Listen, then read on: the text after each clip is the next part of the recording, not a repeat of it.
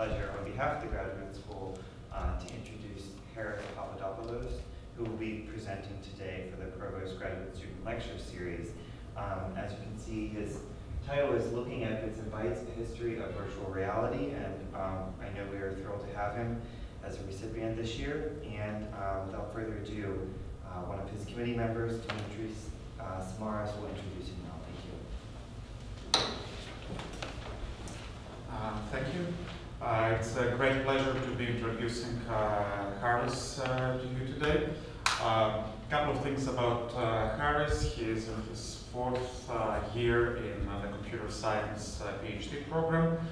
Before that, he did his bachelor's in the University of Informatics and Business in Athens.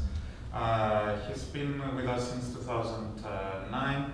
I would say that he's one of those students that, apart from their scientific merit, is actually really good at building things, getting things to go, getting things to work. For those of us who are in the engineering and hard sciences, we know that these students are rare. And one of Charilaos' achievement, together with his fellow students, is that they have put together a unique resource for our university and for the scientific community in general, and that is the reality deck. It is a large room with a lot of screens around, so we can actually show about 1.5 billion of pixels at the same time. As far as I know, at the time that this was being built, this was the largest facility of its kind. I'm not sure if it has been surpassed. Is it still? It still is. It is still the largest facility of its kind, and now it's up and running at CIWIT. Charilaos was one of the students that worked really hard to make this happen, and now he is poised to put out some great results on how we can interact with such a large amount of data. That is something that we couldn't do before, so we actually don't know what the right user interface is. And Charilaos has been working on this in the last year since the reality deck has been operational. So without further ado, I'll introduce Charilaos, and he will tell us about the exciting things. Thank you, Dante and Professor Samaras, for the introduction. One more time, my name is Charilaos Papadopoulos. I am a fourth-year PhD candidate and a research assistant for the Center for Visual Computing in the Department of Computer Science. The title of my presentation is Looking at Bits and Bytes, a History of Virtual Reality. And just to take a brief look at the outline, I'm going to introduce you to the concept of virtual reality and some of the key components that define virtual reality systems. We're going to look at different virtual reality platforms and how they're implemented, what their hardware design is. And then we're going to talk about some very recent work that we've been doing on virtual reality here at Stony Brook University. We're going to talk about the facility that Professor Samaras mentioned, the reality deck, which is a very, very unique system. We're going to talk about some of the applications that we have developed on the reality deck and some of the research directions that having access to such a unique facility allow us.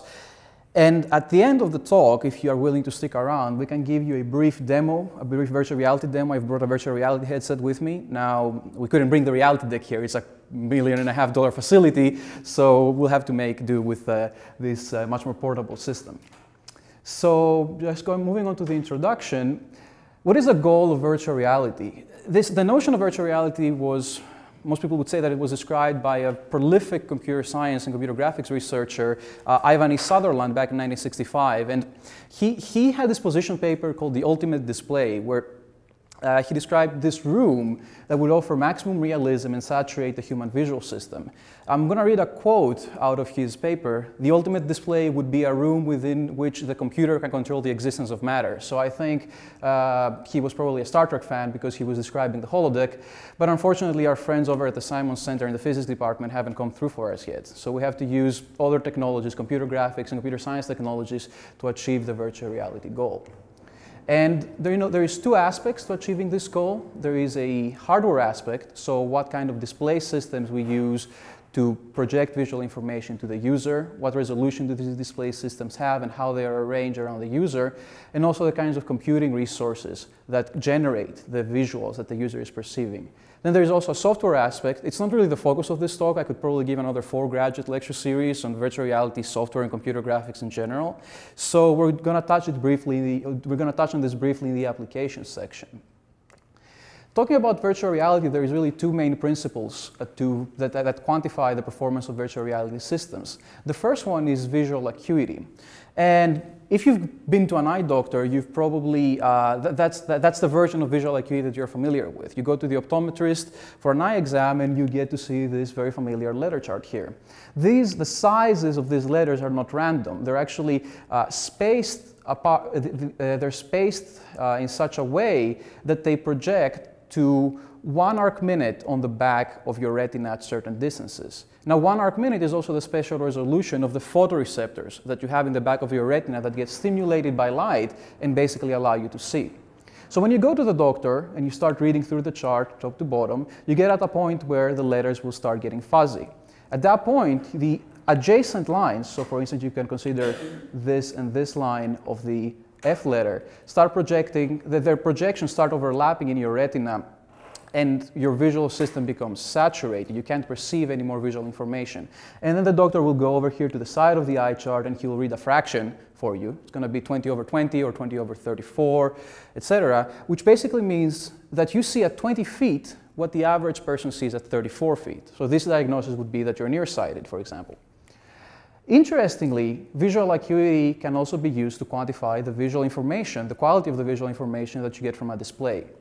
So displays have, one way to characterize their fidelity is by the size of a pixel. Now, if you assume that this here is a screen, this is the size of a pixel P.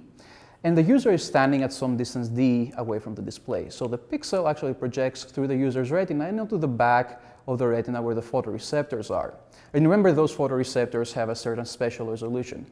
Now, I was told not to include math in this presentation, but there's like one equation, this is it, 1 over arc tangent P over D, which basically gives you the visual acuity for a certain display, and it maps directly to the fraction, the Snellen fraction that you get from an optometrist. So for a particular display, you can say that this display has a visual acuity of 20/34, which basically means that you perceive the graphics on this display as if you had 20/34 vision. So if the display is not high resolution enough, it's effectively making you nearsighted because it's not saturating your human visual system. And this is important in delivering high quality visuals and achieving this illusion of virtual reality. Another important component of virtual reality is that of immersion, basically the ability of a system to envelop the user with visual information. And it has 2 subcomponents. One is the field of view, basically the amount of the visual angle that a user has that is filled by a single display. So if this is a display here and this user is standing at a certain distance, his visual field, this display occupies some part of his visual field that is a factor of the size of the display and again also the distance of the user from the display. So to make this more relatable, picture the difference between a normal cinema and an IMAX cinema. Why do you pay $5 more to go to an IMAX? It's because the screen is significantly bigger, so you get a much more immersive experience when you go to an IMAX theater. Another aspect of immersion is that of panorama, basically surrounding the user in visual information in such a way that he can explore it by turning his or her head. This would be more akin to what you could get, for instance, in a planetarium, where you can actually turn your head left and right to see more visual information. But the panorama aspect, for example, is not achieved in an IMAX theater because you only have one screen and that screen is in front of you, and if you turn your head, you're probably seeing the person next to you instead of more of the movie. So there's been a large number of virtual reality platforms through the years that offer that try to optimize these 2 main parameters of visual acuity and immersion, and we're going to go through the history of them. In his pursuit of the ultimate display, Sutherland in 1969 created the first head-mounted display, which is a sledgehammer approach to virtual reality. What you do is you take 2 screens and you put them right in front of the user's eyes, really, really close, effectively offering them a good field of view, and using this to surround them with information. Now, these things that you see over here are actually cathode ray tubes from the original prototype in 1969. The technology has evolved significantly since then. So you can get head-mounted displays that use LCDs, or newer systems use these organic LED displays that generate their own light and don't need backlighting. And what's interesting is that actually head-mounted displays, they had kind of fallen to the wayside in the 90s, but now they're coming back. I've actually brought this system right here. This is the Oculus Rift. It's a head-mounted display that was released in 2013, and you can get a chance to try it later if you would like to stick around. So head-mounted displays, like all virtual reality systems, have pros and cons, and these stem mainly from the fact that they isolate the user. When you put them on, you're no longer seeing the physical environment that is around you, and that's both good and bad. They can offer good immersion, because there you have the screens that are close to your eyes. You can have panorama because you can actually use different types of equipment to track which way the user is looking and regenerate the graphics as they're looking around. They can offer you stereoscopic 3D because you're generating separate images for each eye. Think about what you get when you're looking at a 3D television, for example. And the very recent systems, like this head-mounted display that we have here, are quite cheap. They're $300. However, there are other systems that isolate the user without offering good immersion. So there are systems that actually give you the illusion that you are looking at an IMAX screen, at a screen that's really far away, while isolating you from the physical environment. A side effect is that they offer low visual acuity. If you think back to the formula that we showed you, visual acuity is a factor of the distance of the user from the display. So if you put a really small distance, the pixels are really close to the user's eyes, and you can tell them apart. That's not a good user experience. The head-mounted displays make it hard for multiple people to work together because they can't really see each other. They're isolated into the virtual world. And you have various presence issues and issues with conflicting sensory information. So the user doesn't know where he is in relation to the physical environment. If he wants to move around, he has the risk of running into a wall. So there's a bunch of shortcomings, and there was, in the 90s, the University of Illinois Chicago developed an alternative to head-mounted displays, the Cave, which is basically an arrangement of 3 or more displays that surround the user. So we have an illustration of the Cave right here. You can see it's basically a 6-wall arrangement, and you have these projectors that are actually projecting onto these glass wall surfaces. And the user walks in, and he gets this illusion of being inside the virtual world, while at the same time being able to see the physical constraints of the room that he is in. So cave systems usually have from 3 to 6 walls that are either projected from the front or the back. And we have such a system actually here at Stony Brook University at Seaweed and the visualization lab. You can see it down here. This is our immersive cabin, as we call it. So you can see it's got 4 wall surfaces, and it actually has a floor surface right down here, which is front projected by a set of projectors up here that reflect onto a mirror. It also has a mechanized door, so this opening can actually close and give you the full 360-degree panoramic experience. Caves have, again, pros and cons. They have good immersion because you can put the user in there and he gets his full panorama and a wide field of view because the displays are really big. They are a collaborative system. You can put multiple people in there and they work together. And they can offer better visual acuity than HMDs. However, they can get really expensive. You can pay $5 million for a 100 megapixel cave. That's 100 million pixels. And their visual acuity is not that great. For the $5 million system, this is the visual acuity graph right here. So you can see that at the very, very center of the system, you get a visual acuity of roughly 20/34, which means that even for a really, really expensive system, the user is effectively nearsighted when he's in there. Their visual system is not being saturated. So again, in the 90s, as somewhat of an answer to the visual acuity issues of virtual reality systems, folks started experimenting with tile display arrays or power walls. And the first one was created at Princeton using projectors. They would tile multiple projectors together to create a seamless image. But most recently, systems usually use LCD displays because they're cheaper and they have a number of benefits that we'll talk about later. Modern power walls can actually get to really high resolutions. They can get up to 300 million pixels. And they offer really good visual acuity, but you get low immersion because while you do have this very wide wall in front of you, you don't get any panorama. You look to the left, you look to the right, there is no visual information there for you to digest. And there's been a couple of interesting hybrid systems, so to speak. This is one of my favorites. It's called the Star Cave, and it's at the California Institute for Telecommunication and Technology. And they were trying to figure out ways to make a high-resolution cave system that's more cost-effective. So what they did is they made a cave that actually has 5 walls. You can only see the 2 over here in this photo. And each wall has 3 segments, 1, 2, 3. So you can use smaller projectors that project into smaller segments to basically increase the overall resolution of the system. So this system actually uses 34 projectors and costs roughly $1 million to achieve the same visual acuity than what you would get from a $5 million system before. So it was quite cost effective. Another interesting system, and this is very recent, this is contemporary to the reality deck, is the Cave 2 that was created by the same folks that created the Cave 1. But instead of using projectors, what they do, you'll see in this photo, is they've taken large diagonal 3D displays and they've tiled them into a circular arrangement. So this is a mostly immersive system. They have this opening here on the back for entrance and exit. There's no mechanized door or anything like that. But the resolution is low because these monitors that they're using are targeted at the promotional industry. So you only get about 72 megapixels per eye and quite low visual acuity when you're close to the screens. So we were looking back in 2009 at the landscape of virtual reality systems, and we found that there was no system that actually offered 20/20 acuity, like perfect vision, to users in a substantial visualization area, so as to allow the users to walk around.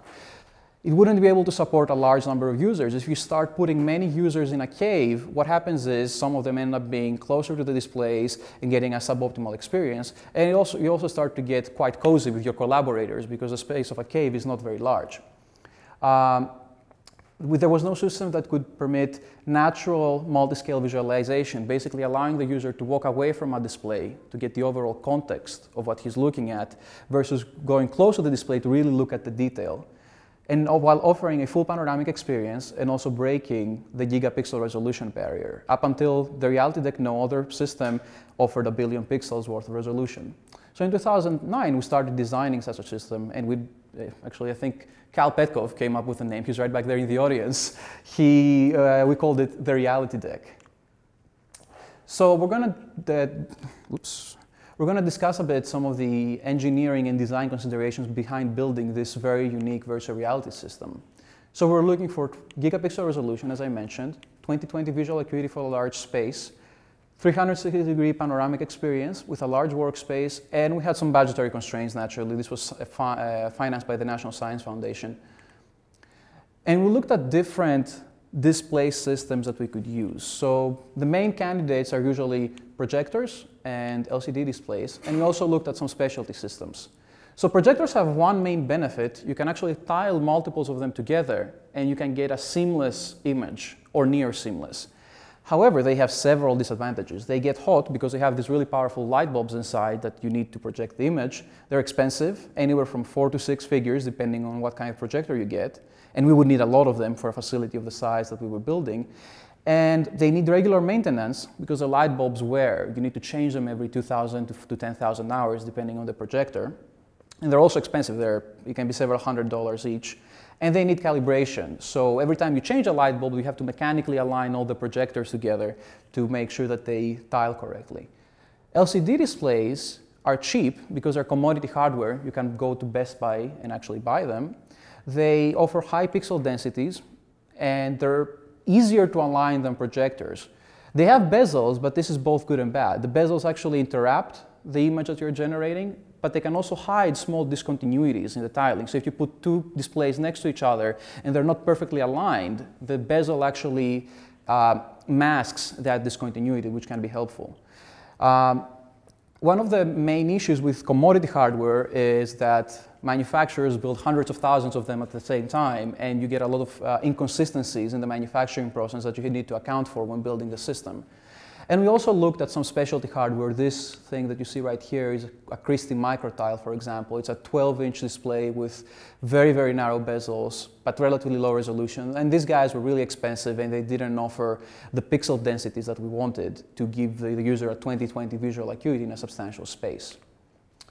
So after months and months of testing, we selected a 27-inch Samsung monitor. This is a commercial monitor. You can go to Best Buy and buy it right now, roughly $800, if I recall correctly, with a high resolution, 2560 by 1440, which offers you a 20/20 visual acuity at approximately 31 inches. So at the distance that I'm sitting now from the display, from my laptop's display, the human visual system is saturated.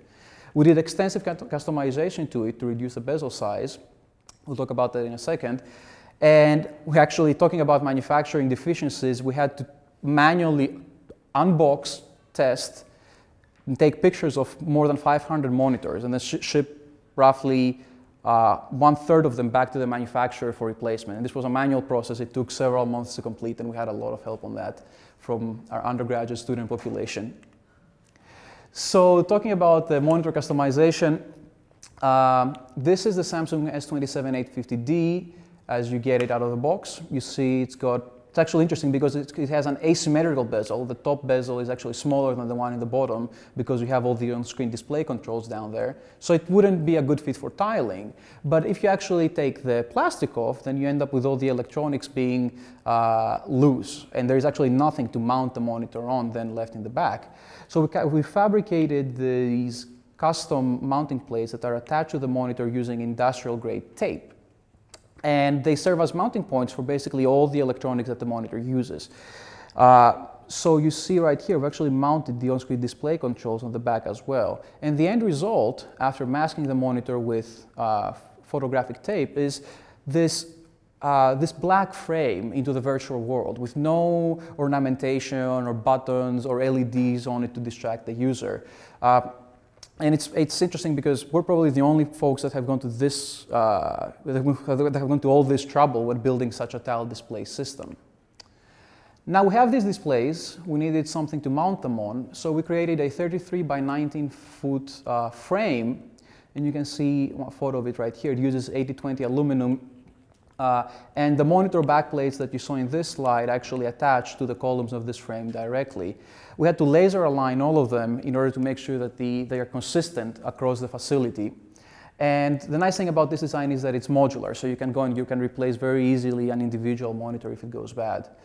A unique characteristic of our facility is that it's fully immersive, 360 degrees, 4 walls, and has a mechanized door. So there's a segment of 5x3 displays on the rear of the reality deck, and you can control it. You use it basically a garage opener. So you click a button and it closes, and it gives you a completely seamless image on the real world. You get a full 360-degree panorama with no interruptions. So talking a bit about building this thing, took us a while. Just to illustrate the scale, this is the lab space where the reality deck is hosted right here, and these are half the monitors that we had to go through in order to construct it. And you can see here the frame going up on the walls. Here you can see the mounting points for the aluminum brackets. And this is yours truly. I am doing something here. I'm not sure what it was. And you can see over here on the bottom, we've actually started aligning the monitor slowly. And this is the mounting process, basically. We would start by laser aligning the bottom of the reality deck and then building on top of that, ensuring that the monitors are consistent all around the facility. So talking about the end result, if you recall, this is the visual acuity graph of a $5 million cave facility. This is actually situated in the King Abdullah University of Science and Technology in Saudi Arabia. So visual acuity at the center, roughly 20/34. And these two figures are to scale. So this is what the visual acuity looks in the reality deck. You have a huge visualization space, about 384 square feet, where the human visual system is saturated. So it really affords a lot of ability to the users to move around inside the facility, to walk up to the displays, to see things in detail, to walk backward to see the overall context. And we'll see how that works out in a number of the applications that we've developed and some of the research that we've been doing. Oh, and on the record, the reality deck costs $1 million, so we could build 5 of these for a single $5 million cave. Some more information about the hardware. We were on a shoestring budget by the NSF, so to speak, so we had to be really efficient with our computing resources. We use hundreds of displays, but we only use 18 computers to drive them, which is really unique. No other facility in the world has done that. We actually, each one of these computers that you see here on this rack drives 24 displays, a very high display to node ratio. And these are really high-end machines. They have dual hex-core CPUs, gigabytes of RAM, multiple networking. And interestingly, these can get really loud. There's 18 of them. These are workstation-grade computers. They get really loud and they get really hot, so we've put them in an adjacent machine room. So we actually had to use fiber optic cables to connect them to the displays in the reality deck. I'm going to give you some numbers. We got 460 displays for the entire facility, 1.5 billion pixels. This is 5 times larger than the next largest tile display in the world. That's the Stallion tile display at the Texas Advanced Computing Center that is approximately 300 megapixels, and that's just a single wall. We're completely immersive. We give 360-degree panorama to the user. And Professor Samara spoiled this number for me. I wanted it to be more impressive when I would bring it up. That's why it's bolded. Again, 18 computers for the visualization cluster. A number that I really like to stress is that we use approximately 6.2 miles of cables just to connect the displays to the computers. We have 24 infrared tracking cameras, 24 speakers, and 4 subwoofers, so we can do positional audio inside the system. And we have a multi-touch pixel sense table in the middle of the room. It should be visible in some of the pictures later. Since we mentioned tracking, this is a system that we've really been taking advantage of in our recent research. So these guys right here are infrared tracking cameras. You see this ring around the lens is a bunch of infrared LEDs. So they project infrared light into the scene that's not visible to a camera or a human visual system.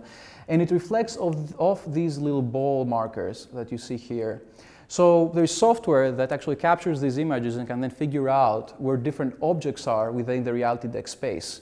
So we can use these things to track heads. Over here we have our Yankee hat with the little markers attached on it. We can track hands or even the fingers of users inside the reality deck space. And we use those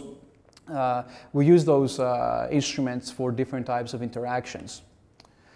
So having talked about the hardware, I would like to go briefly over a non-exhaustive list of applications that we've developed for the reality deck. So we have a gigapixel resolution display. A natural fit for it is gigapixel resolution data. And you'd be surprised how easy it is to get this kind of data nowadays. You can go to there's this website called gigapan.org. If you have a smartphone, you can probably pull it up right now. And you can find thousands of gigapixel resolution images. So over here in this figure, we have a wide field of view photograph of the reality deck. You can see the front wall here, and then sections of the side walls are visible here. And it's a gigapixel photograph of Dubai in 2008 when the entire city was under construction. So the nice thing about this illustration is that it really shows how you can do multi-scale natural exploration in the reality deck. So you can stand back and see the overall context of the city, but then you can walk up to the displays and resolve individual people, construction workers. You can read the signs on the walls. You could even read license plates on cars. So this is a proof of concept of applications that this kind of facility can have in things like national security or surveillance. If you have a really high resolution camera giving you images in real time, you can very, very naturally explore them without getting tunnel vision because you're constantly zooming to inspect a very, very small section of it. Another nice side effect is that this is a panoramic image, so it was shot off the top of a building and has a very wide field of view, and it's really easy to scan through the panorama very naturally just by turning your head. Another application that we've been developing is geographical information systems. This is an application area that requires visualizing really large amounts of high-resolution data. So here we see a topographical map. It's of the Mediterranean, and we're doing a simple visual simulation of rising seawater levels. So if you're standing far away, you can see some of the impacts, but this is Greece actually. The interesting thing is that elevation in Greece is actually relatively high, even near the coastlines. But so you can just walk up to the display and resolve the impact areas on the islands. If you could walk up to the display here, you would be able to see that the coastlines are actually impacted by this rise in seawater level. So this is just another illustration of the kind of natural user interaction that the reality deck can afford. A very recent application that we've been working with, actually Dr. Simons from the dental school, is using this kind of super high resolution facility to do things like workflow training. So the dental school just built a clean room environment, which is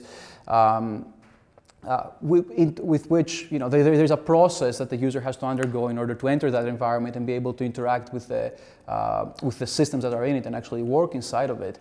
But if you need to train, for example, large number of students, you would probably want to do a virtual training instead, where you could scan the room, as we've done here. We have a gigapixel resolution photograph of the room and add interactivity on top of that. So you can illustrate the functionings of the incubator machines right here, or interaction with the microscope that's seen over here.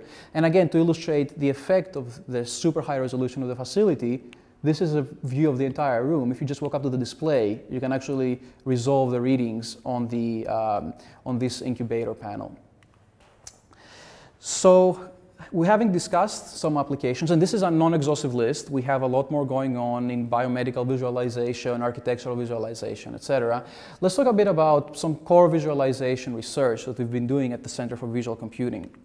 We looked at the unique aspects of the reality deck facility. One of them is gigapixel resolution, so we can do one-to-one mapping of super high resolution data.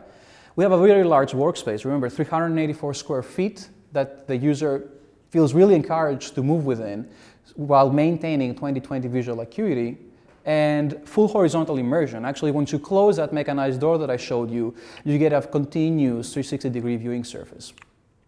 So this is some work that Cal spearheaded about a year ago, if I recall correctly. It's called the Infinite Canvas. And I'm going to explain this to you in words. I'm actually going to show you a video, because if just from the textual explanation, I think you'll assume that I'm pulling a magic trick. So what we're doing is we can track the user moving inside the facility and then dynamically remap the data so as to give the illusion of a continuous viewing surface, basically. Give him the feeling that the viewing surface of the reality deck is effectively unlimited along a single dimension. So we create the illusion of an infinitely large canvas, hence the term infinite canvas. So I'm going to show you this video from one of our paper submissions. I just need to find my mouse pointer somewhere. So this is our lab mate, Jane Gutenko, and she's exploring a gigapixel resolution image of the Milky Way galaxy. This is the GLIMPSE MIP-scale survey done with an infrared telescope. So this is several gigapixels. It's actually several times larger than the reality deck. And you can see here, as she's exploring the data, she spots a landmark of interest, this cluster of stars right here. Again, this was because of the fact that her visual system is saturated and she can easily move around and see the data. And you'll see she'll then continue her exploration by turning slowly to the right. And we're actually tracking her as she's moving around inside the facility. And you'll soon see this discontinuity right here appearing behind her. As she's moving around, the data is basically remapping in real time. So when she's done a 360-degree turn, she's actually looking at a new section of the data, but she hasn't realized that this remapping has occurred. And you'll see as she's turning back in the other way right now, the data slowly maps to the original view, and she will be able to spot the landmark that was there at first, right here.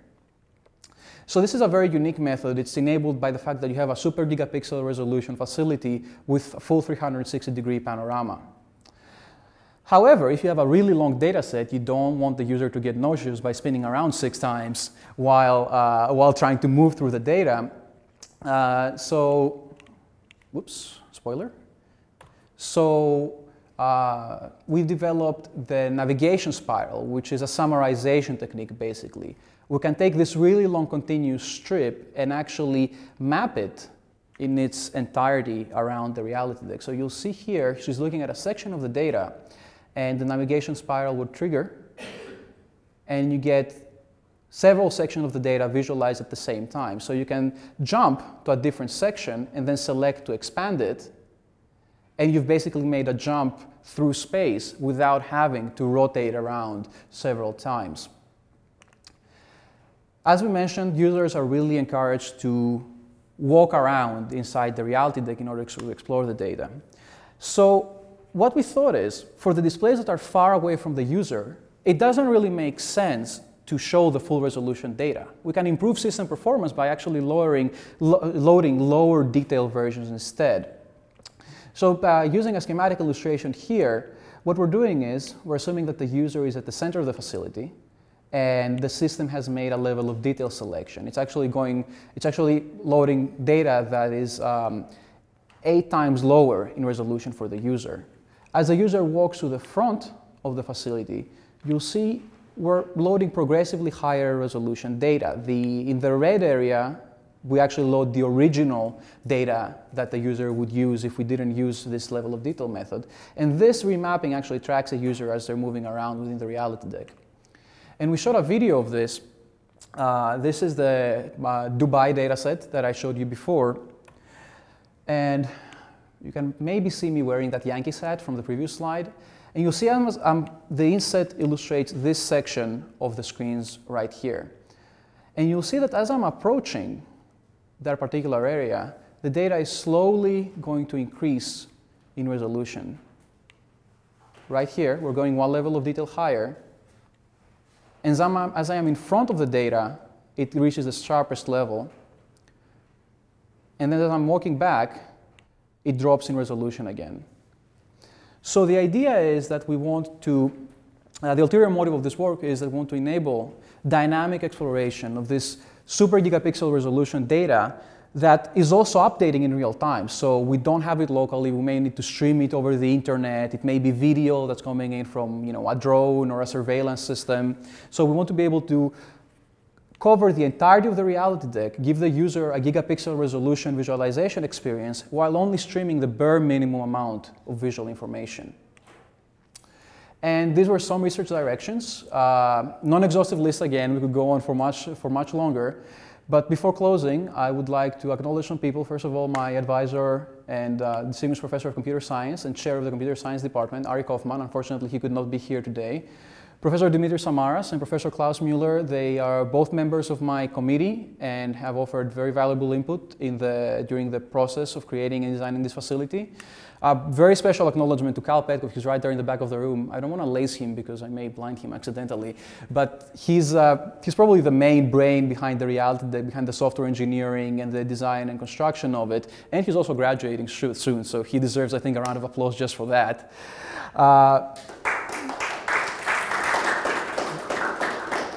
And finally, Ken Gladkey, he's the Director of Operations for the Computer Science Department, and he's offered very, very valuable technical support and a lot of manual labor as well. Hooking up 416 displays doesn't happen on its own, so he's been a great help in this. And finally, I would like to acknowledge the National Science Foundation that has funded the construction of this very unique facility through their major research instrumentation project. And just a small plug, we're always looking for big data to visualize in this kind of facility. So if you in your research are dealing with, for example, geospatial information data, astronomy data, or anything that you think would benefit from such a high resolution display, my email is right here, and you can talk to me right after the talk. We would really like to hear from you. And with that, I will conclude my talk and answer any questions. Thank you.